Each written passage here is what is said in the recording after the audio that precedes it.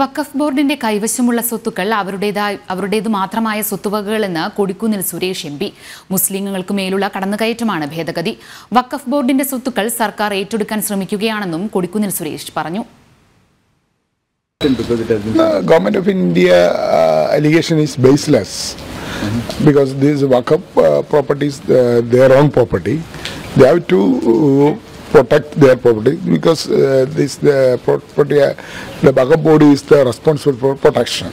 So nobody can loot or nobody can take away the Waqf boards. That is coming control of Waqf board.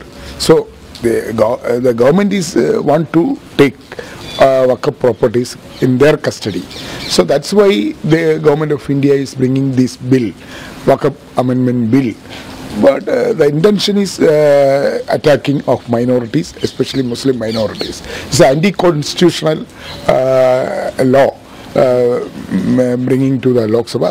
The entire opposition strongly protested. Even the ruling party, even the treasury, the supporting party of NDA, they are also not happy with this Waqf bill.